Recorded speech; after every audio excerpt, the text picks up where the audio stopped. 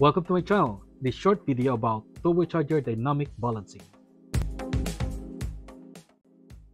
Turbocharger is a precision part and very essential to engine operation. If your turbocharger is out of balance, you will be experiencing loss of power, unusual noise, or even complete turbocharger bearing damage that could lead to the damage of turbine wheel, compressor wheel, and other internal components, or even the turbocharger casing or housing. Proper balancing is the key to operation of turbocharger.